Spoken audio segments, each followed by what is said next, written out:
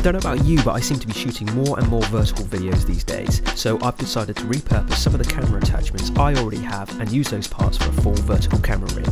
The parts I'm using for this rig are a cage for your camera and monitor, a NATO clamp handle, a NATO monitor holder, a base plate, a mini NATO rail, and finally a HDMI cable clamp. Attach the NATO rail to the top of the camera and screw the base plate to the side like so. Next, attach the NATO clamp holder to the NATO rail. And already you have a pretty good vertical setup right there. But wait, there is more. Slide that NATO monitor mount into position on the top of the rig.